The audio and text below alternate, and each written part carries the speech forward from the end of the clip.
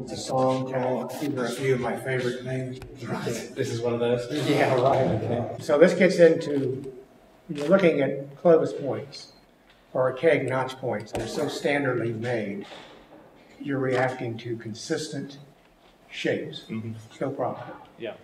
But before they got to look like that, somebody had to sit there and chip and chip and chip. And the early stages of them don't look like that. Yeah. But the key to those kinds of technologies is what I call bipolar or anvil smashing technologies, which are also known in places in the world. Yeah. You have to go by the flake scars. Right. And so this thing has what's called the release face. Yeah. It's smooth. That's probably where it was struck. You can make these without a hammer. You can make them with an anvil. Yeah. So this was part of some large core that someone struck off. Right. But look at all of these flakes that have been detached before that. These were struck in different areas of the core. So in the sense of it being la-la-la, and I'm not saying this is la-la-la, because that conjures up the specter of Neanderthals, and that's like not all that kind of worms. Yeah, that's not where we're going with it. But Mousterian technology was good at preforming flakes on the core and taking the whole lid off. Yeah. Voila. That's what this thing is. There are several tools that have been fashioned on this. Yeah.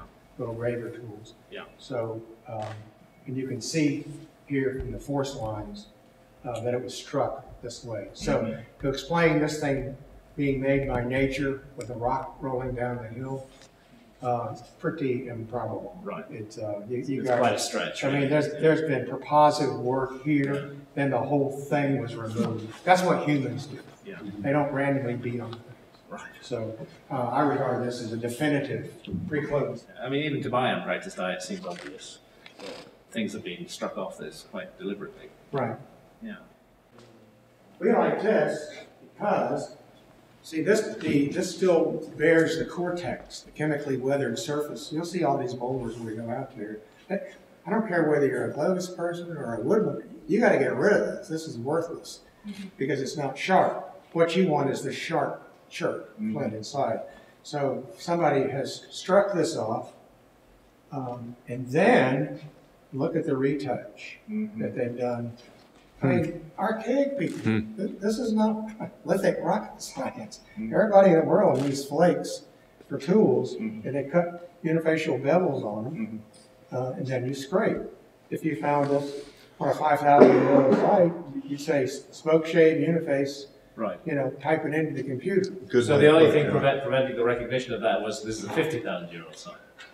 Well, this is maybe that old, but this isn't the upper layer. So it might not be that old. Well, you know, It's still Pre-Clovis. 35,000. Okay. Hey, Yeah. who's counting? Right thing in the wrong place. Yeah. Now this is good. So I mean, these are typical stone tools.